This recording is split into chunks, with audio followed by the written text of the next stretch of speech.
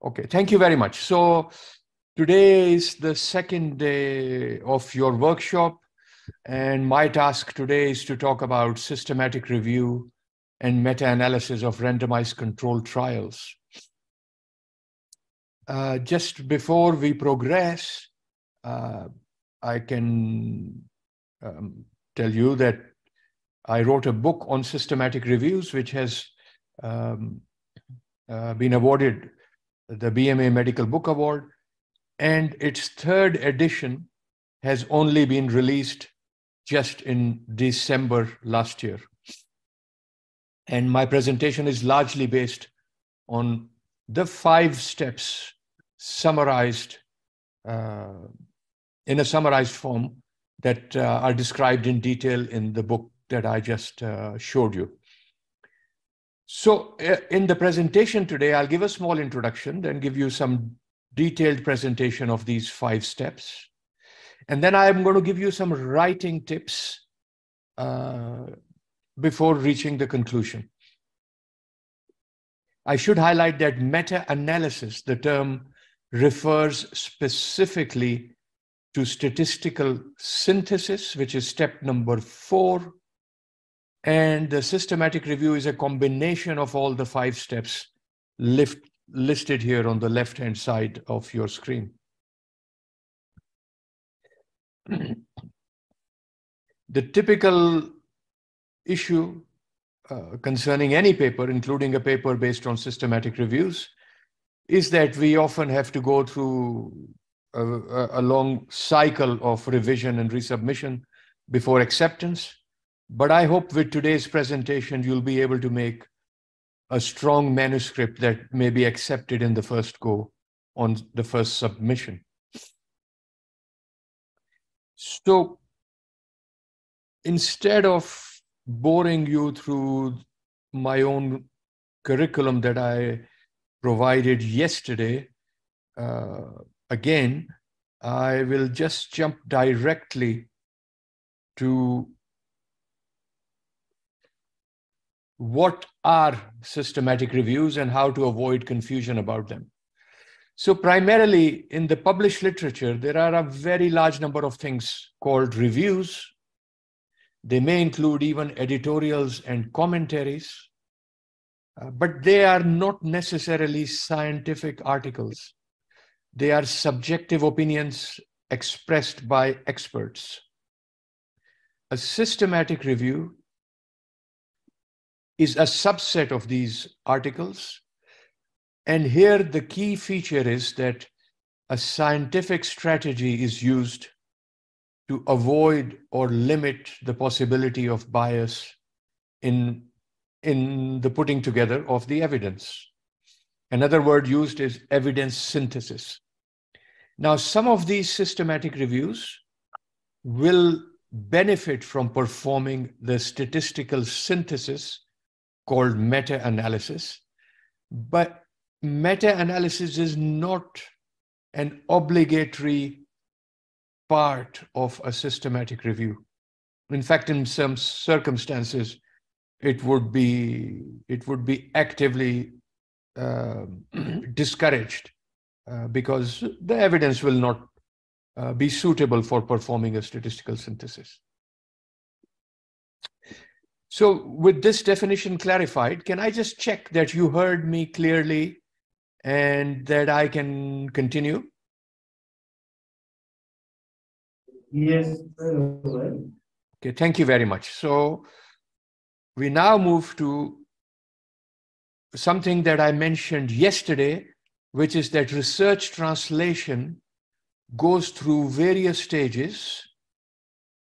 And you can see here that evidence synthesis and guideline implementation are known as T4 translation. And this is how what you are learning about with respect to trials fits with the evolution of the evidence generated into a product that can eventually impact healthcare. And that impact is achieved or should be achieved through a scientific exercise that puts together all the trials conducted on a particular question through a systematic review. So, as I mentioned yesterday, the objective of conducting trials isn't just to produce a couple of lines in your CVs. It really is to improve the outcome for patients, communities, and society. So if you think about it, just 3 years ago, in this very month, in March, many countries underwent a quarantine to deal with the problem of coronavirus. And today, those restrictions have virtually all disappeared within a period of 36 months. And this has happened through the conduct of trials of vaccine and other trials necessary to control the pandemic, and summarization of the evidence concerning these intervention studies in systematic reviews. So the pilot and feasibility studies can be put together systematic reviews. From this, we learn how to do more of these studies better and inform how to do the large multi-center studies. And it is then putting together of the large multi-center studies in systematic reviews that we are able to achieve health impact. So your main focus is to learn about clinical trials. So here I present an example of a trial that is conceived in 1996. It recruited its last patient in 2006 and is published in 2009. So you can see that a clinical trial has a relatively long time span depending on the question and the number of patients and the duration of follow-up required. But in the life course of this particular trial, at the time of conceiving the idea, a systematic review was carried out. And here you can see a publication, title page of the publication related to this review. You've been listening to the construction of a budget. Presumably you create the budget to make a grant application. I can bet you that a grant application is unlikely to be successful for a clinical trial unless the application includes within it a systematic review of the topic within which you will carry out the clinical trial. And this systematic review should be used actively to help design the clinical trial for which you are seeking funding. So this first review that highlighted here in 97 was one of those reviews that underpinned the grant application for funding of this trial. Then during the course of the review, another trial, another systematic review appeared because other parties, apart from the researchers involved in this trial, are undertaking research in the same area.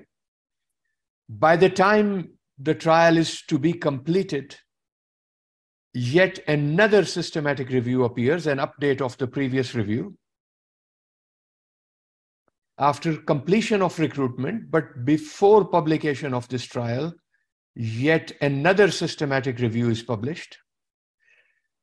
On publication of the trial, a further systematic review is published, this time with a more sophisticated approach to meta-analysis using the raw data of all the trials on this topic.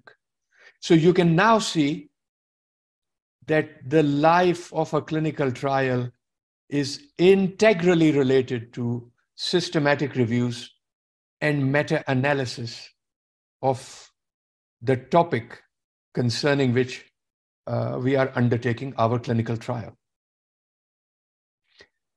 Now, systematic reviews, I mentioned to you earlier, are important for implementation. Here is an example.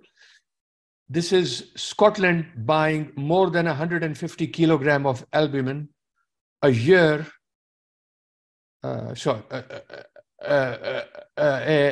every 6 months, according to this this timeline, in order to treat people who are critically ill.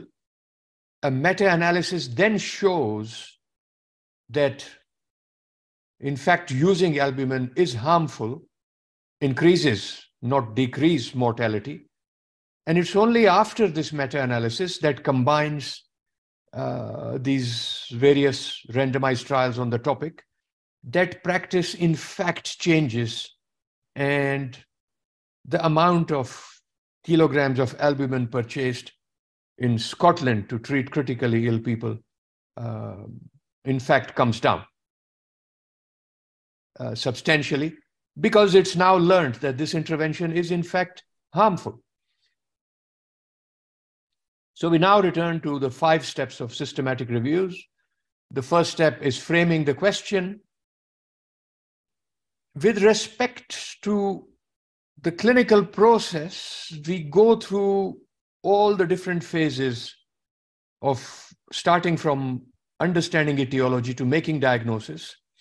It's important to understand that clinical trials typically relate to therapy research, and therapy research attempts to create interventions or evaluate interventions that will improve the prognosis of patients. So we can undertake trials by randomizing individual patients, but we can also undertake systematic reviews of trials, combining the data existing in published primary studies.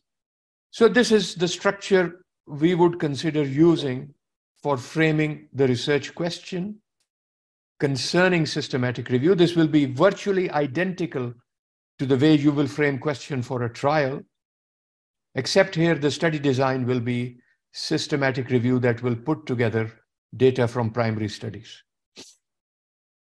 Again, a repetition of how a trial question is composed. Primarily, you combine various studies that compare a treatment with an alternative intervention to assess the outcome of patients exposed to a treatment, to a new treatment or the alternative.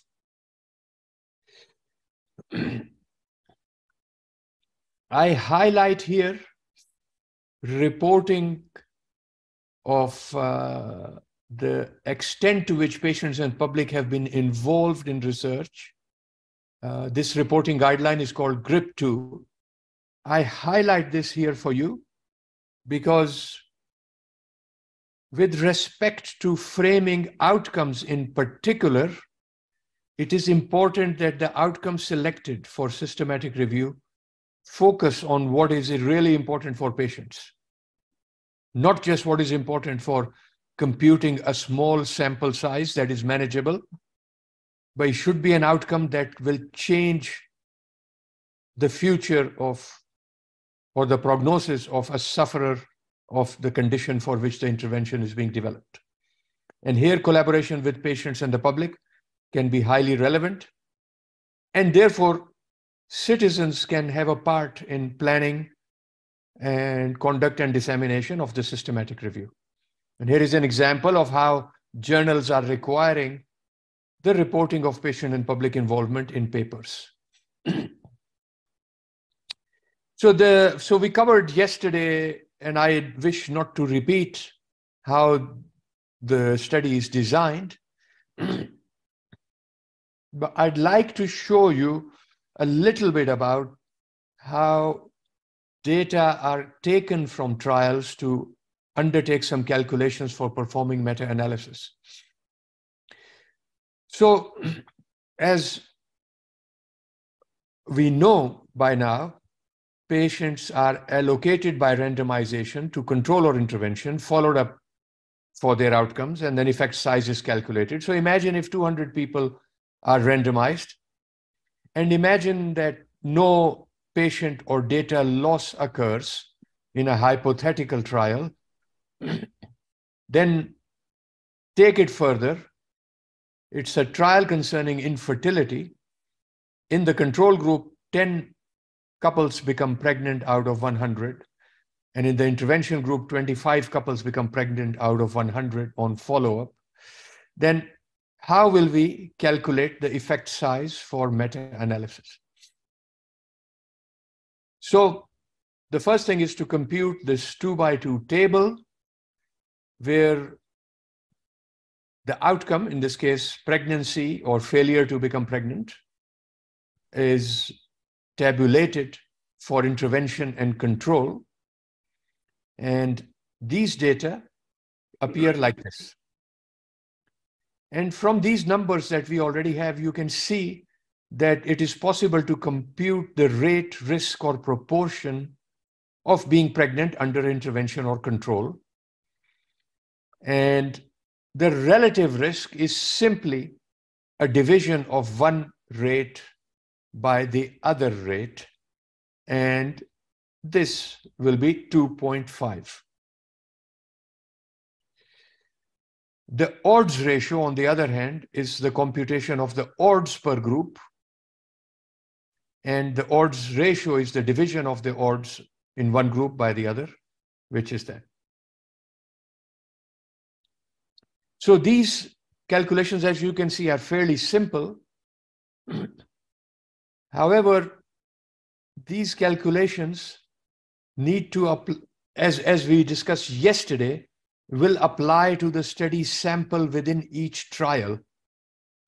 The beauty of a systematic review is that because we have several trials put together, they increase the possibility that the effect sizes, when combined, become more generalizable to the eligible or the general population who did not take part in the trials. So meta-analysis not only help with improving the reliability of the effect size, it also improves the applicability or generalizability of the findings concerning a particular question. Now, you may have already covered, and it's important to know the difference between efficacy and effectiveness. In general, an effectiveness trial is what we are looking for. We are looking for how beneficial is the intervention under usual circumstances. And here, the key features that define effectiveness relate to how the sample size is recruited. For example, the people come from less stringent eligibility criteria inside the study sample. The health outcomes are relevant to clinical conditions, relevant to patients, not necessarily simply to achieve a small sample size. The duration of follow-up is sufficiently long, sample size is big, and the analysis is by intention to treat. And I take it, and I'm confident that other colleagues will have taken you through all these issues with respect to the designing of a trial. But given that a meta-analysis combines different trials, it has the possibility to generate a summary result that perhaps will be more generalizable than individual result. Here we take an example of an infertility condition where the treatment is compared to control. Here are the data from various trials. The relative risks are plotted on this graph. Here you have the studies. Here you have the studies sorted by year of publication, the extracted data. The line of no effect is the relative risk value of 1. The calculation of relative risk we have already seen. The point estimate is usually the box or circle in the center of the data presented. Here you can see one of those calculations highlighted for you. If this point is below the value 1, in this case, it means that under treatment, less women are able to become pregnant. So the treatment is harmful. On the other hand, if the value of relative risk is greater than 1, it means that more women are able to become pregnant under treatment, so the intervention is beneficial. The confidence interval is the uncertainty of the point estimate. And this, I would recommend that you calculate just simply using a statistical software instead of a calculation by a handheld calculator. And the meta-analysis has the ability to take all these data presented and combine them into a single result. You can see here in this meta-analysis that none of the single results of the trials are statistically significant. And this is because the confidence interval include the value 1. Now, in the first set of presentation, the studies were sorted by year of publication, but in the second example, they are sorted by study quality. And here you can see the figure already looks different.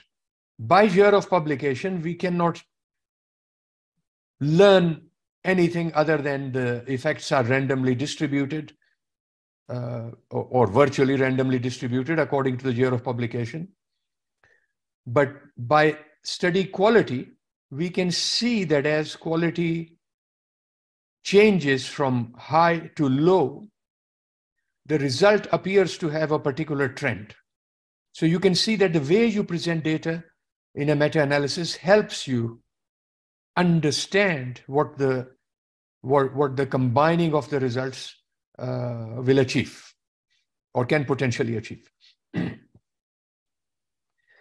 So if the range of possible effect sizes is shown in this type of space described by the various circles, then if the truth effect size is expected to be in the middle, which we might call the effect size that is free of bias, then those outside the true, you could say, are the opposite of the truth, which is potentially untrue or lies, to put it in simple terms. Then combining the concept of reliability with validity, we can have a result that is valid and reliable. But potentially we can also have a result that is valid but not reliable, and the other options. And the validity is captured by assessment of risk of bias. So instead of year of publication, the risk of bias or validity assessment is a more suitable or informative way of putting data together. Here we show the same set of data again according to quality.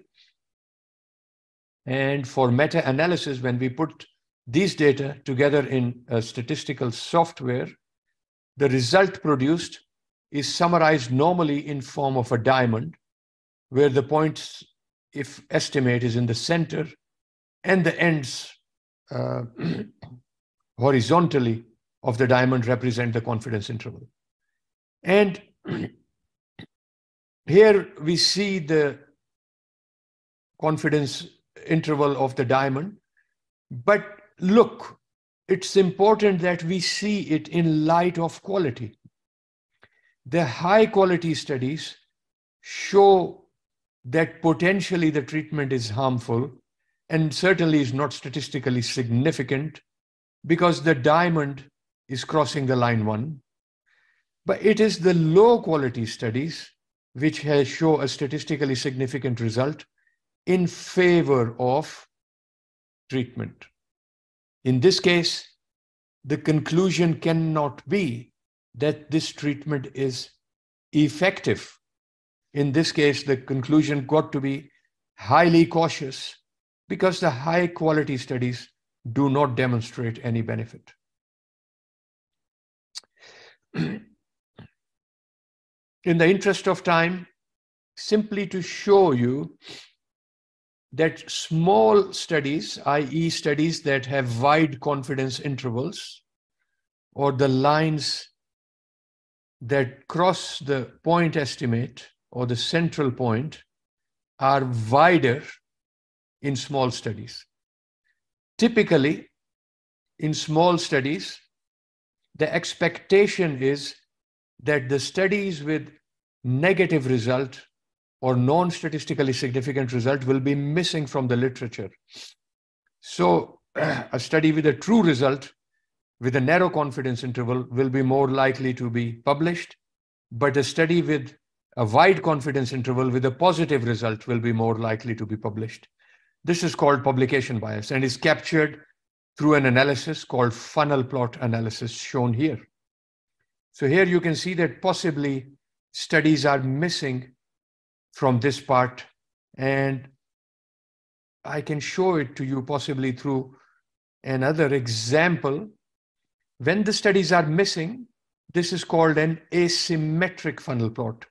And this is because small studies tend to have a negative result and are not attractive for submission or acceptance, and therefore are not accessible when we carry out literature searches. This problem has got to be solved by what I covered yesterday, which is all studies should be prospectively registered. In this case, those undertaking systematic reviews will not end up missing studies, because if studies are registered, then systematic reviewers have the ability to search registers to find what studies have been planned. Here is a real published example of the same analysis that I showed you a moment ago, but an updated version of it. And here they have concluded that the treatment appears to be effective in improving pregnancy rates. However, if you look at this funnel plot, it is clear that there are some missing studies. I think you will obviously see that appear to improve, as stated in this publication, got to be a highly cautious conclusion. You cannot just jump from here to make a guideline in favor of the treatment. Here is another example where I want to emphasize the issue of quality. We are talking about randomized controlled trials, but if randomized controlled trials are not available, we tend to use non-randomized studies. In this case, I advise you to take more seriously the studies that are of a cohort design than of a case control design, because of the higher risk of bias in the case control design. Finally, once this statistical synthesis has been performed,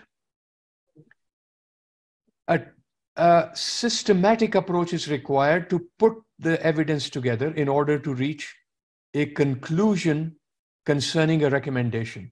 And this goes through various steps, even in the case of randomized trials, which would normally be regarded as a high level of evidence. We got to consider other limitations. For example, is the outcome measuring the true effect indirectly? Or possibly there is inconsistency of results, or possibly there is heterogeneity that is important. In this case, the final quality assessment of the literature, even from randomized trials, may be low.